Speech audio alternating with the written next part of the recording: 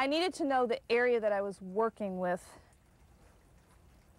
and the dimensions of the area to work out the pavers. This first area that I was working with was 4 feet by about 17 feet.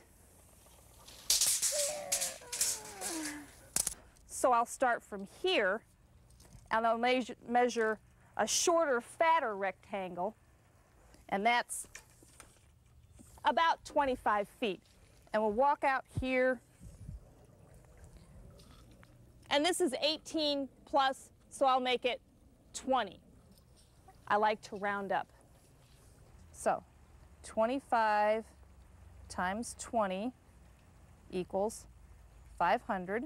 And the long, skinny rectangle that we're working with was 4 feet by 17 feet. 4 times 17 equals 68. And that gives us a total of 568, or if you want to round up, 570 square feet.